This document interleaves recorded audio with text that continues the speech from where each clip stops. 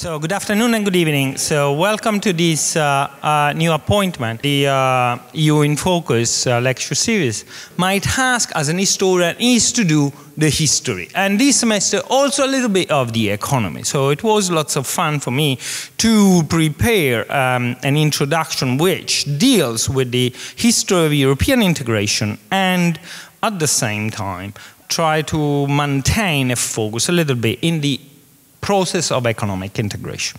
I'm speaking from the podium more for recording purposes than anything else, so feel free to interrupt me at any moment with questions about elucidations or things that I might not be completely clear or that just open up another chapter. Let's say I'm putting first the almost only conceptual point that I'm going to make, which is, let's say, about one that is an interpretation, a question of interpreting the history of the European Union, which is always a little problematic. So those of you who are interested in history and also in political science, this is I put it first because I know that you are still listening to me. When you approach the history of the EU, whether you go just browsing on the internet in the EU website or in the many sites,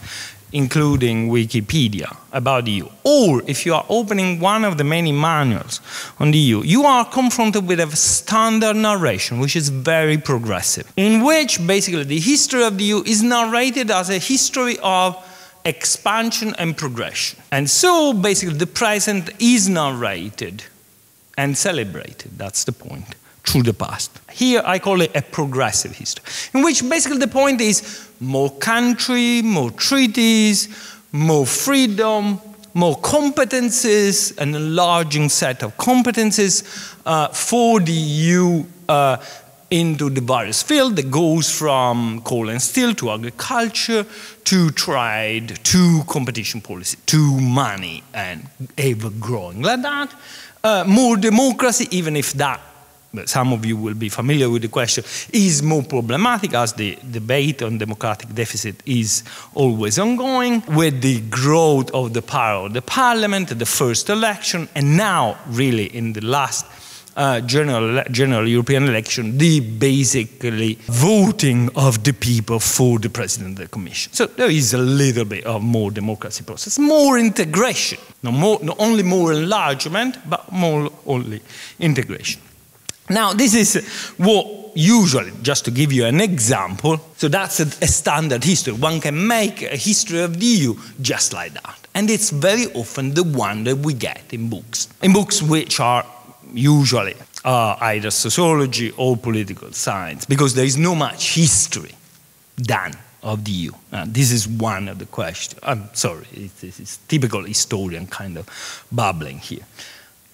So this is a typical example of this progressive history, works very well, and actually it's very difficult not to do it that way. The history of the enlargement that brings the countries from 6 to currently 28, going to the various addition, and this is also for you, you should be by now able to recognize the various countries in those little letters. So MT, Malta, Cyprus, and so on, Sweden, Austria, Finland for 1995. This is an history which is of everlasting enlargement or ever growth. So the technically historians, we call this teleology. Teleology. When basically a narration narrates a story from the end. So when you are basically narrating a story to get to that end, not with all its kind of moments of turn, indecisions, coming back and going forth, but as you are taking out all the things that you don't like and having only the kind of linear story towards the present. It's like when people, you know, when people are about 50 and you ask them about their story, they usually tell that sort of story. Oh, I did this and I did that and I did that. And they completely forget about the failures they had in the meantime. So that's the typical, no, teleological story that people tell. So teleology, all things bright and beautiful. Now, of course, as an historian, when I hear that, I say, well, there must be something is missing here in this narration. And so what I'm going to provide to you, only kind of in a very sketchy, partial, and limited way, is a history which tries to tell you also of the ups and downs, let's say, of the failure, of the change, only to a limited extent, just to give you some ideas. And so we start from that. So, end of the technical, let's say, conceptual things, we start with the actual history. And we start the ups and downs of integration. One, there are 8 pictures that I made, but let's say. One, War and Peace. So we start with War and Peace, 20th century, 30 years of war, more or less, between 1914 and 1945. This has a huge impact in Europe, as the 2 world wars were fought in Europe, not only, but very strongly. And both of them are basically wars between France and Germany, a lot of it. A lot of it is a war between France and Germany. The question of the German problem in 1945-46 is a huge question. How do we solve the German problem? That's very strongly there. Plus, there is the Cold War. There is setting in. So the first moment of European integration, immediately post-war, is actually a movement which is about trying to avoid another war to start, trying to set a system that will contain Germany. That's how it starts to a good extent. And so the 1951 Treaty of Paris that established the European Community of Steel and Coal is basically a way in which you share steel, which is essential to making a war, plus coal, which is also essential energy for making a war, so that you know that the Germans will not be able to build another Fourth Reich, let's say, and start a new war. That's the idea. I put it there, so created out of peace concerns. Peace concerns and the European community, I put it there, is actually in the history of the subsequent decade didn't do much to actually ensure peace apart from some kind of securing kind of democratic transition in certain countries. It's actually the Cold War that ensured the fact that we're 50 years of peace in Europe. And so we need to give credit to the US and to the USSR that they were killing each other in Vietnam, in Korea, somewhere else, but they leave us in peace, if you took from a European perspective, let's say. Very interesting, and this is a really set back. 1954, there is this attempt of actually jumpstart the unification via a military union, a defense union that would immediately set the course for a political union. So rather than going, oh, let's do the, as it happened then, the economics and so on, there was actually an attempt of doing the United States of Europe, as the founding fathers were thinking, and doing it via this kind of defense alliance, the EDC, European Defense Community. That was rejected in 1954, and as I said, well, too bad, let's go economics then. It's safe, it's much less controversial. People will actually accept that. No people, sorry. Governments will actually accept that. They would refuse. It would be very difficult to accept an actual political union. So economic integration and the entire history of European integration is actually the result of a setback of a political union. So let's go economic, because there is a failure in going together politically. And this is one of the points that I'm trying to make it today. To agriculture. Where do we start? Okay, 1954, there is that failure. 1955, there is a meeting in Italy, in Messina. 1957, the big Treaty of Rome, the founding stone of European integration, is set. Seen from, let's say, the dream of United States of Europe. It's very ambitious, but at the same time, it's very small. It sets the coordinates in agriculture. Almost all the budget and all the effort is creating agriculture. But agriculture in the 1950s is sort of declining in its importance. It's only less than 10%, 6%, 8% of GDP, which is a lot, but it's not a key sector anymore. The Europeans, those 6 countries, the stars, are sharing the least important sector of the economy. No industry, no services. We are sharing agriculture. It's important, but politically much less relevant than anything else. And certainly, and so from a setback which is in politics, the direction is integrating agriculture, which is politically, let's say, significant, but not strategic at the time. Okay?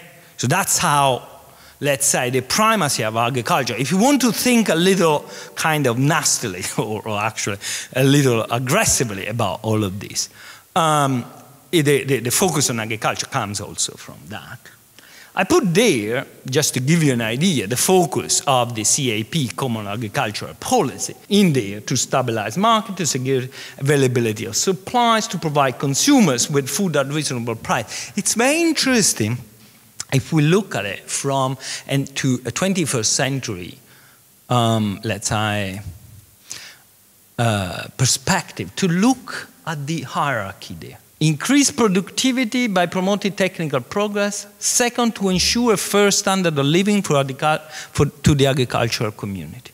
And only last, to provide consumers with food at a reasonable price.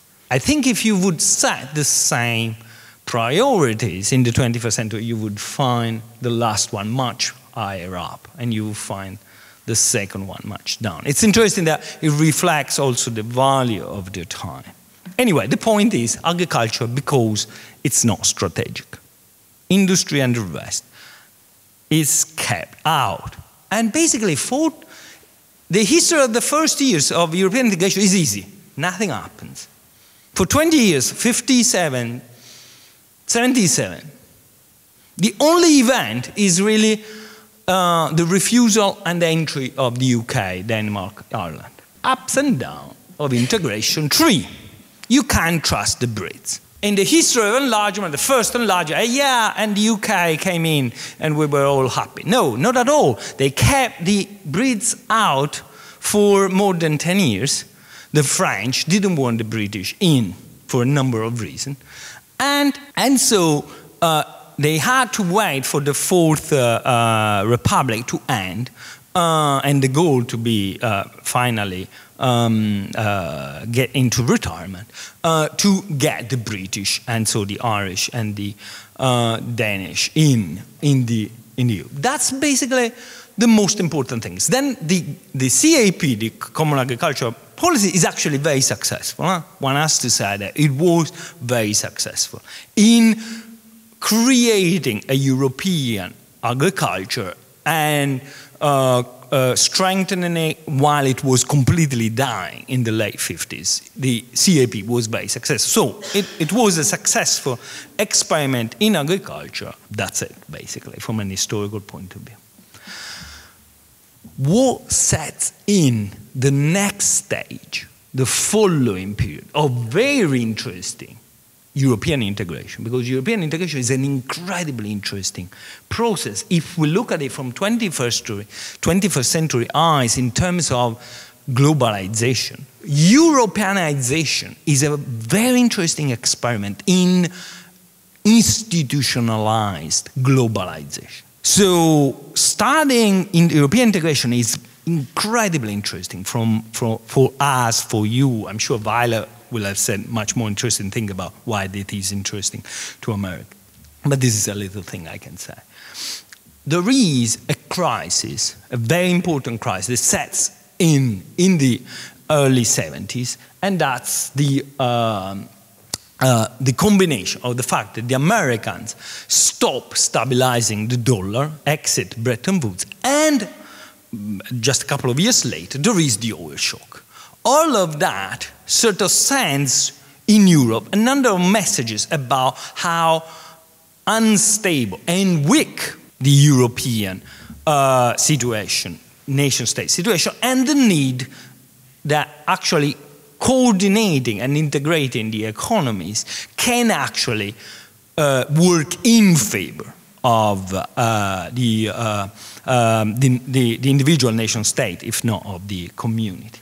So it's actually, European integration receives a big push by that crisis over there. And the effects come just a few years later. Things start to move at the level of the national elite. They are thinking, hey, we need to sort of strengthen European coordination as we did in the agriculture in other sectors.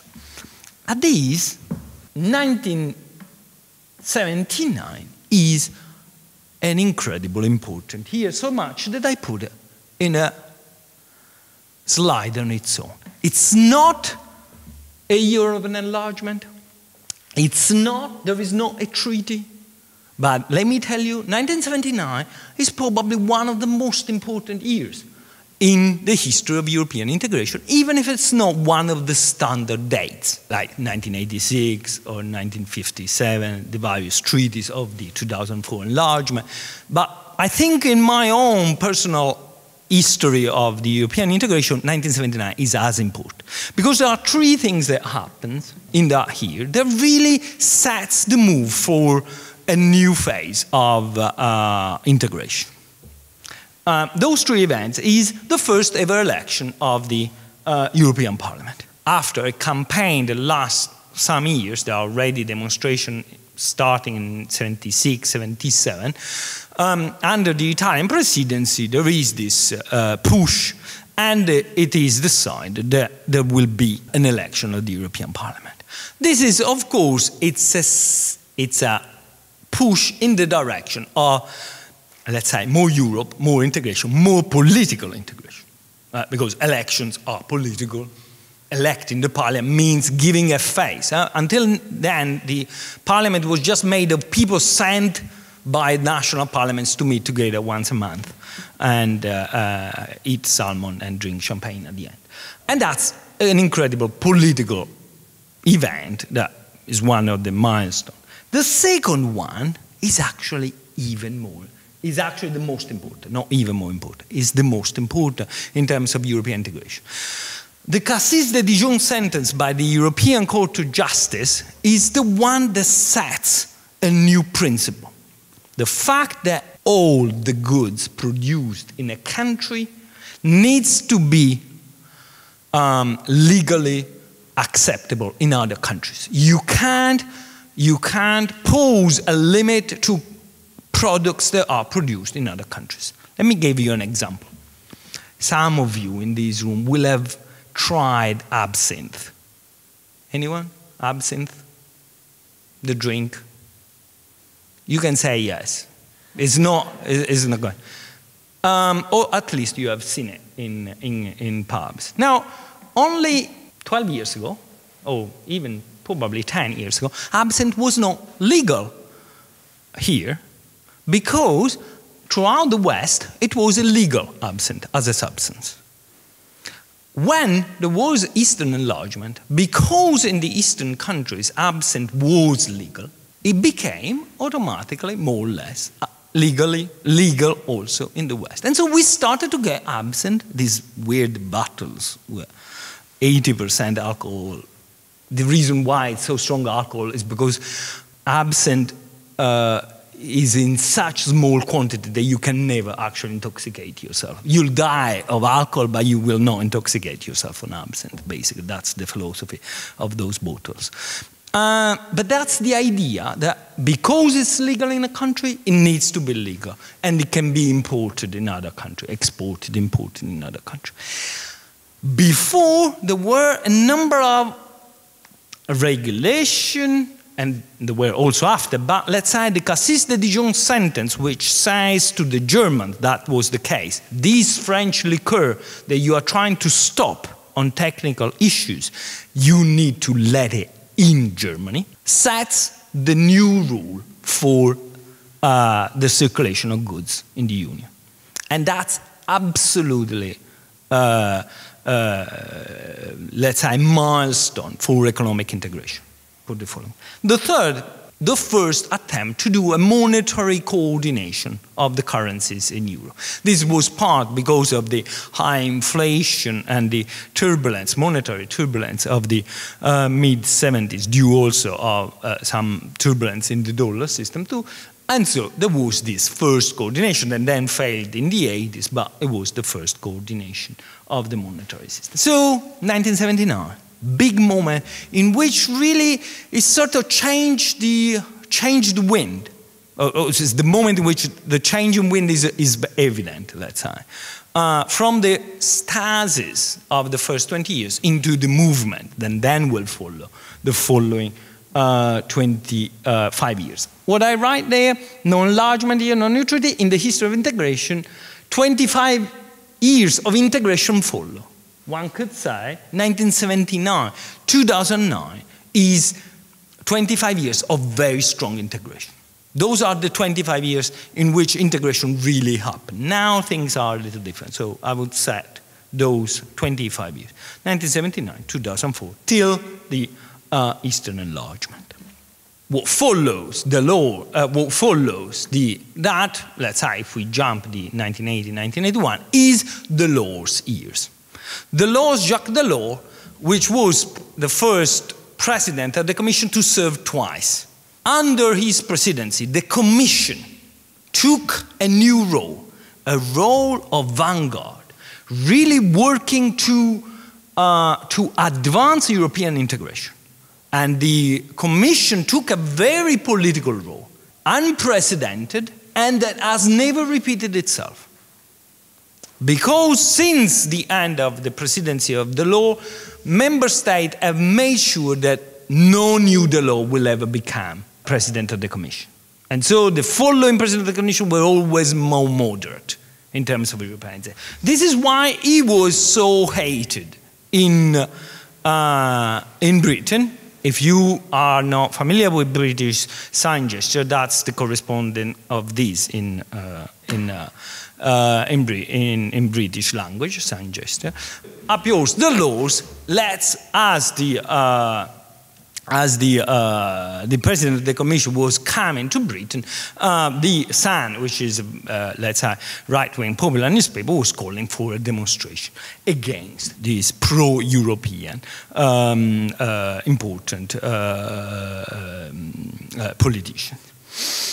The laws here, 1985, 1995, are tremendous advance in European integration from both the political and the economic point of view. So we start with the single act. Some of you will already be familiar with these sort of things. Signed 1986 and enforced July 1st, 1987. I put there some of the important things. Increase of your competence, increase of power in parliament, widening, blah, blah, blah, blah, blah. But the important thing is the removal of barriers for common market. Again, having this focus a little bit on economic integration, I put that under focus. The physical barriers, the fiscal barriers, the technical barriers. Because in order to create a common market at European level, you needed to remove certain obstacles in order for goods to be able to circulate. And those were physical barriers, okay, easy. You need to remove customs, which is not so easy to remove. Then fiscal barriers, avoiding that taxation is so different that it becomes a barrier. Now you can play with these things to put barriers on foreign goods of a certain kind. It's just a question of definition, there are ways. And then technical barriers. If you are saying, for instance, that cheese is produced in a certain way, and cheese from another country is produced in another way, you can say, that's not cheese, we can't import it. That's a barrier which is made on technical arguments. Lots of countries confronted with free trade challenges use this sort of means, because they say, oh, we are for free trade too, but actually they introduce a technical thing. A car needs to have this, and only cars produced in that country have that thing. At that point, import car, I need to be remade, refused, or national regulation can be extremely, let's say, works extremely well to maintain barriers among countries in terms of creating. So setting up the removal of the barriers by 1992 was a very important thing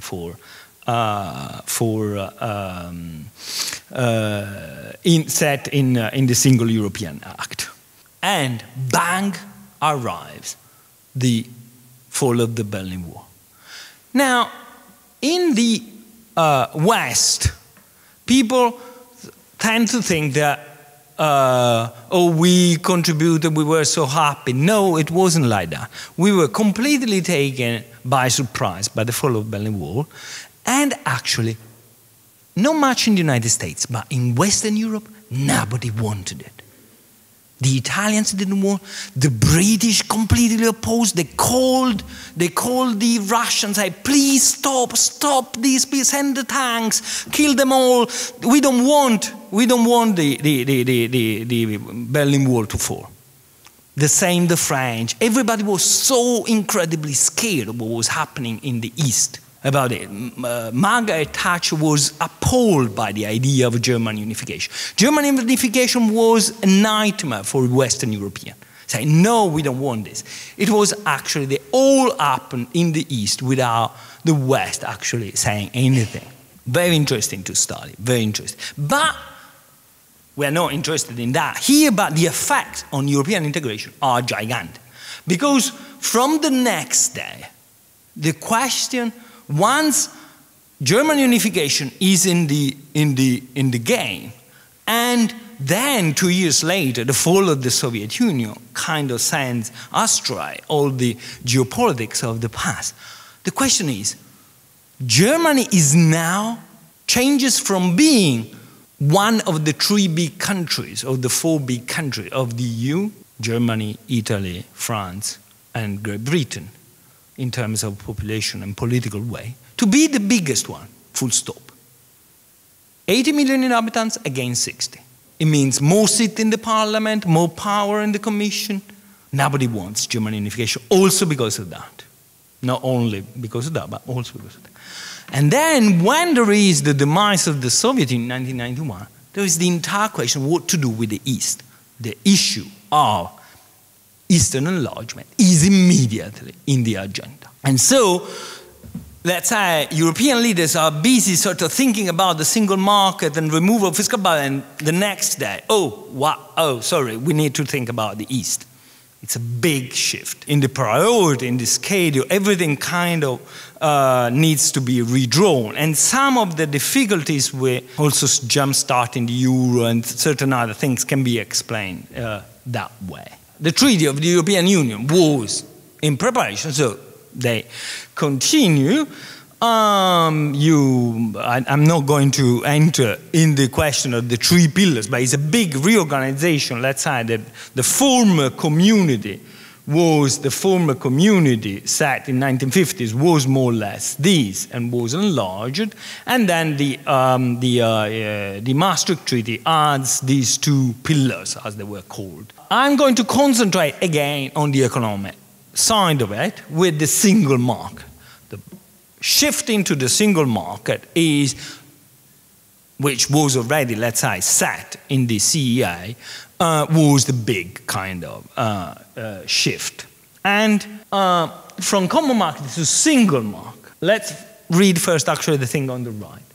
The 4 freedom that you have probably heard already: people, money, goods, and services. So a single market is something where all those things can circulate freely. A little bit like what happens in a normal country, no? Of course, making goods circulate is just a question of having good kind of labor, multilingual things. It's complicated, but it's doable. Services is already pretty complicated because having an insurance in one country and selling your services in another country with different legislation, you need a lot of adjustment. Goods are already complicated, services even more. People is incredibly difficult because it's one thing, freedom to travel for fun, that's all right, no problem with that. But freedom to travel for work, that's complicated. Things, for instance, simply in terms of recognizing degrees from one country to another. Do we trust medical school in Poland? Of course we do. Then you start and say, oh, well, they don't study this, we study this, and they do the same with us, and so on, and we don't recognize them, then they don't recognize us. That's just to say. But even more, or just to go even more easy, language. It's not easy to reset somewhere when you don't speak the language. The question of language remains as the major barrier for, let's say, people moving. But that's the full freedom of the movement. The limits set in the single market for free trade are those three. The only limits that we can recognize: health, consumer protection, fair competition. So if there is issues of health, then we can stop the free circulation. The mad cow disease was the test case for that. Consumer protection, like from bribes, from faulty products and things like that, labeling, unclear labeling, untrue documents or information, and so on. As they were setting these sort of limits, actually, in the Europe of the 1990s, there was a certain awareness of the fact that my last point there, market forces tend to reinforce the center. And so that there would be a center, which is basically Germany, France at the time, Northern Italy, Belgium, that area, that's the center. That area is going to be reinforced by free market. But peripheral areas are going to be not as favored by the process of market integration. At that point, a number of instruments, which basically were the reinforcement of structural and regional funds, to be distributed somehow at the borders or to those who had, let's say, were not so favored by the single market. I'm going now to spend 2 minutes on one very important point in all of these, zooming down on fair competition. Because fair competition policy, is one of the most striking examples of policy making in the EU, which has contributed to economic integration of the area. The Commission has taken the role of enforcing fair competition, because competition is not a natural thing in the market. Only in certain conditions competition functions alone. But when expanding market, for instance, new markets, that's where competition functions quite easily alone. But in very mature markets, competition tends to be disrupted or, let's say, adjusted a lot. So enforcing competition in the single market was one of the big jobs of the 90s, 2000. Really, those 20 years are very interesting for what happened in terms of competition policy. These are the role that the Commission took on in enforcing and supervising market competition in the single market. Antitrust to prevent cartel abuses and abuses of dominant position, price fixing, these sort of things that companies usually kind of make agreements in order to avoid competing. with the power of levy a fine. This is the famous move to career that one of the Italian commissioners and Prime Minister Mario Monti did. The huge fine of Microsoft that made his career, because he kind of seemed like a sort of Robin Hood or a Don Quixote going against Microsoft. He actually now sits in the board of Microsoft because he is. Anyway, but he did that move, and was a very strong competition, antitrust things to having Microsoft to release its core code. Supervising state aid, so the governments, national government, won't use state aid to, let's say, maneuver around competition. Breaking up state monopolies. Now you have competition in telephone, competition in cell phone, competition in energy. All of that wasn't here 30 years ago. It's a new thing in Europe. And all of that was enforced by splitting the national monopolies and then merging them together. It was an incredible operation in the 2000s, a very huge operation that the Commission was responsible for. Merger policy, exactly. You need to split and then you need to merge, because actors need to be big enough to compete. So if you want, again, to understand what it means to integrating really concretely, you need to get into these things to really understand what it means. Removing fiscal barriers, these things, these are not petty, but let's say these technical things that I've been touching over my presentation, like removing fiscal barriers or the freedom, all these things, absolutely essential. Okay. Ups and downs, 60 euro. I'm going to say just one thing of the euro. I need to speed up a little bit. Only one thing about the euro, which clarify what is particular about the euro. The euro is the only currency without a king that ever existed, it seems.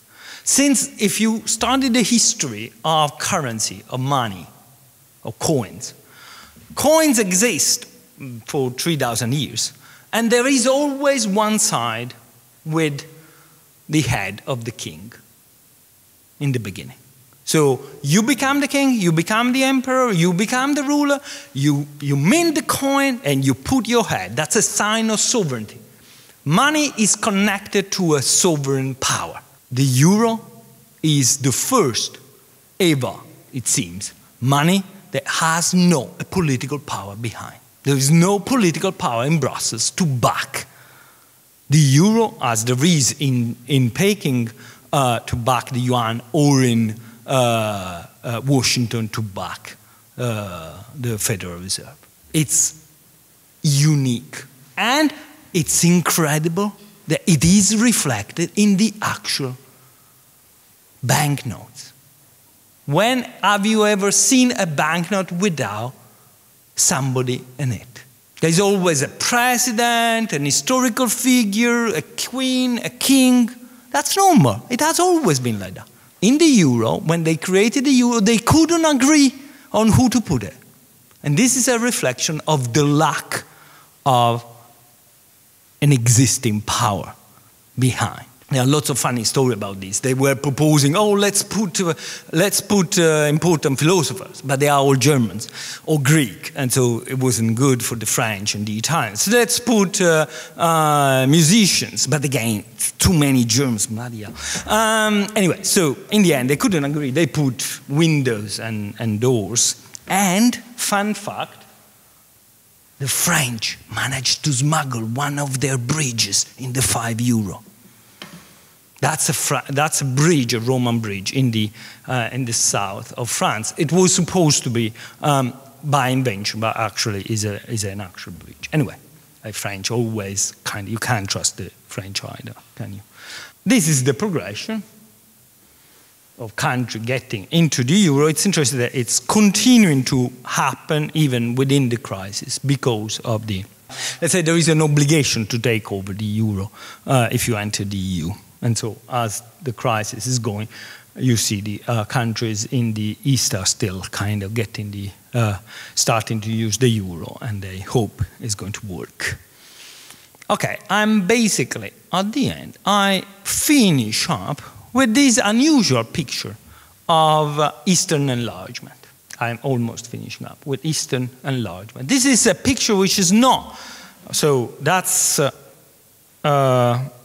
Eastern enlargement is in this area. This is a picture, however, which is not taken from the usual Eastern enlargement pictures, but it's taken from the distributing aid according to the level of poverty or richness. And so you see that the blue area, which is the center I was talking to you before, the blue area, is the area which is above 100% of European GDP per capita. While the red area in the West are the previous area that would receive help as being peripheral in relation to the, let's say, single market in the center. But if you look, the entire eastern area that entered in 2004, 2007, actually the red part is where the average GDP per capita falls under 75% of the average European level. So these people are really poor, and actually these people over here are actually around, at that time, 40%, 50%. So you can imagine how imbalanced, and this was one of the challenges of Eastern enlargement, the imbalance of the new countries in relation to the existing one. Completely different economic output. And this is, I think it's a good way to start thinking about Eastern enlargement. It's certainly one of the important things to think about. Last slide is just opening up to, as an historian, I decided to stop 10 years ago, not getting to the present. But of course, we can have fun later with that. What has happened since Eastern enlargement till today is that the push of integration has been, it's not substituted, but there is now a kind of counter shift with the nation state that strikes back. Since 2005, but you can push it even before, or you can start it a little later, there has been, let's say, movement of the various nation states to stop the movement of integration and recuperate some of the lost influence, if not power, directing the situation, directing it and stopping European integration. So that's what has happened in the last 10 years. So that has been a strong movement in the last 10 years, is the strike back of the nation state in relation to the pushes for European integration, which, as you remember, was very strong between 1979 and 2004, at least in this interpretation. In the last 10 years, there is this pushback towards the nation state to recuperate power. Theories and about, okay, if you want, we can discuss that. So I finish here, and we now have some time for questions, and I'll actually get off the podium here for that session. Thank you. I should remind you that you should use the microphone if you want to make questions.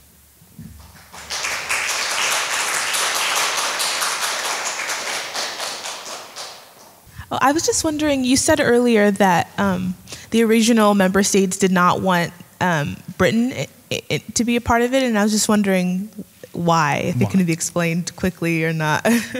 Yes, well, let's say there are two main reasons that are worth mentioning, let's say, here.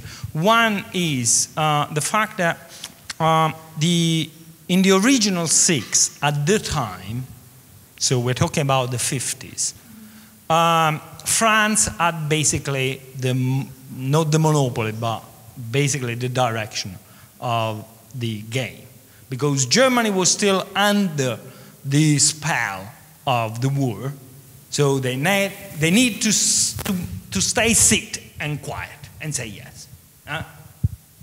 You've been bad, you behave. And so the French had all the power. Having the British getting in would mean changing the power balance in the system, and so that was certainly something that wasn't particularly, let's say, pleasurable. The second reason is that already at that time, the British were felt as being extremely close to American politics. And so it was felt that the level of independence of European decision-making would decrease in relation to the United States, because the British would function as a sort of voice of the United States inside the Union.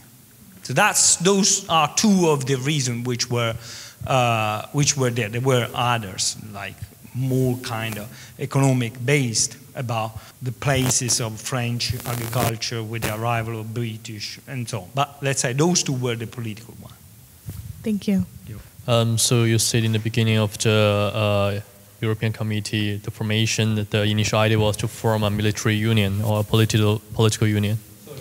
So in the inception of the forming of the European Committee, in the 1950s, yes, the initial conception was to form a military union.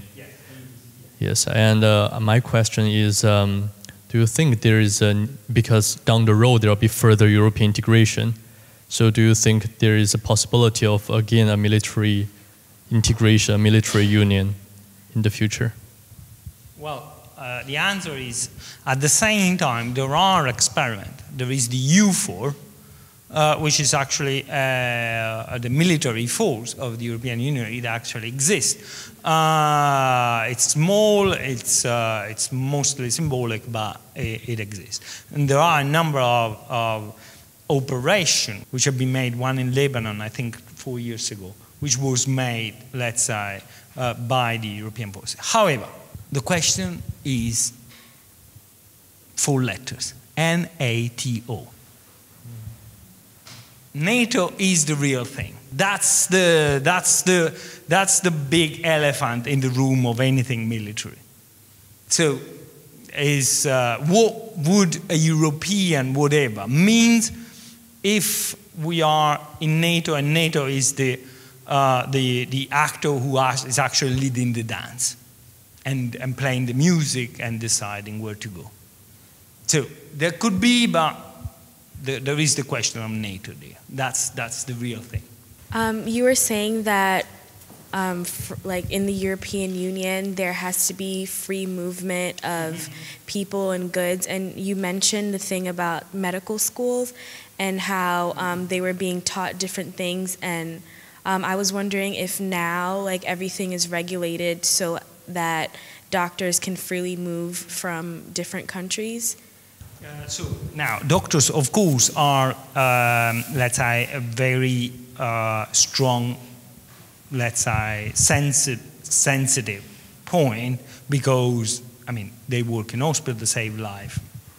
And people actually may also be a little, let's say, resisting if they see somebody with don't speak exactly the same language and so on. So it's all very sensitive also, let's say, on a communicational identity and finally political thing. So doctors, yes, they can do it, is actually working. The actual final answer to you is there is one thing called Bologna process. The Bologna process started in the 90s, is a process in which the universities of the European countries got together, first time in Bologna, because it's the oldest university in the world and it's just 80 kilometers from here, 50 miles from here, and they gathered together and they started a process in which they would coordinate their policy about credits, about number of years for the various kind of studies and so on, trying to create curriculum that are speaking to each other. And so now we are about 15 years down the line, or maybe less than 15, down the line from in the Bologna process. There's been other convention in Valencia and so on. The process is continuing of creating a, let's say, not a single European system, but national system that can relatively move, where you can circulate and you can actually graduate from one or another and work in other countries. This is, let's say, university is one thing, professional recognition is another. So it's not enough to graduate in many countries to be recognized as a professional in that area. In Italy, you don't need, it's not enough to graduate in law to be a lawyer. You need to pass another exam. I don't know how it is, but it's the same in many other countries. Now, the question of having those titles recognized is yet another one. So it's not a question that you solve only via the university, but you need to have a number of national other institutions to be coordinated. It's very complicated, that. But it's one of the, that's why the movement of professional is difficult. It's difficult because there are many, many, let's say, elements that, come into operation in creating those possibilities. And this is only, let's say, from the purely professional, without all the question of how easy it is to buy a house, how easy it is to settle, how easy it is to pay taxes in another country, all of those things. Or collecting your pension or retirement contribution in a country, in another country, if you're going to retire. That's all really, really. To coordinate all of that among 27 or 18 or whatever is really, really difficult. And all of that without a political center. You can see how complex it is, that sort of process of coordination, integration. Much more, unfortunately, complicated than making goods sort of go around. Isn't Germany the political power behind Euro? Isn't Germany the political power behind Euro? If the answer is yes, and one could answer yes, yes, they are the political power that is leading Europe currently, that's also becomes a huge problem. Because if the political power is Germany, at that point is evident that the other country is not going to follow easily and willingly. So, if that is the case, then it's a problem. Can it be not Germany? Probably not. The question, a little bit, is the changed attitude of the Germans in the last decade. I was talking with a German friend about a month ago about this, and she was saying about something like what happened with Greece would have never happened when Germany was West Germany. That sort of very harsh positioning over a country, not that the Greek didn't merit what they had, but let's say to actually punish them that way, is something that wouldn't have happened with the Federal Republic of Western Germany. This shift in position somewhat is not posing as a political leadership. If you want to be a political center, you need to pose yourself a political center. You can't act on your own. It's a little bit what the United States did under Bush. They started to act on their own, oh, well, who cares? And, of course, they lost political leadership. Because if you act like that, then you lose political leadership. And the Germans have done a little bit the same. They started to act a little bit too much on their own, and part of that is the fact that the people around started to look and say, well, then you are not anymore acting as a leader. Let's say a leader needs to act in a certain way in order to be followed, to people to follow. There is a question, it's called hegemony. If you want to look for that word, it's called hegemony. A leader needs to exert hegemony. If you start to doing certain acts which are very clearly on your own narrow self-interest or whatever you perceive as that, then you lose hegemony and you lose leadership. That's a little bit my perception in relation to Germany. You had said that there are issues with integration of the euro into Eastern Europe, and I was wondering what those may be. The issues with the integration of the euro into Eastern Europe? The question so one of the questions is the fact that the euro is, you need certain let's say, criteria to get in.